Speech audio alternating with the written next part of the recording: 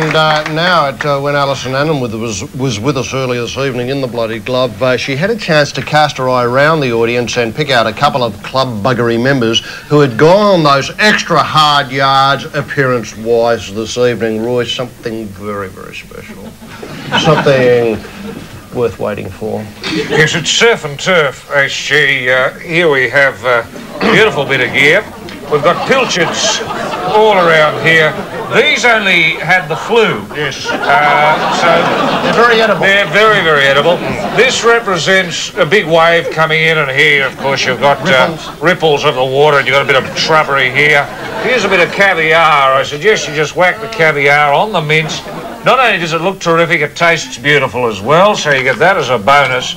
And this is you've got a lovely big bit of topside here. Now, I've just slit a very little pocket. A little pocket in there, HG.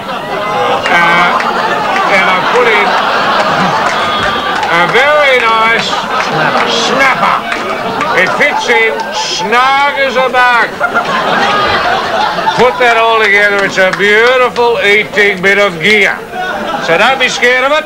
Here we go, and it's been won this evening, HG. The surf and turf has been won by these gentlemen over here. Oh, yes. Gentlemen, stand up. Look at the trouble they've gone to. Tremendous, yes, look at that. Here we go. Congratulations.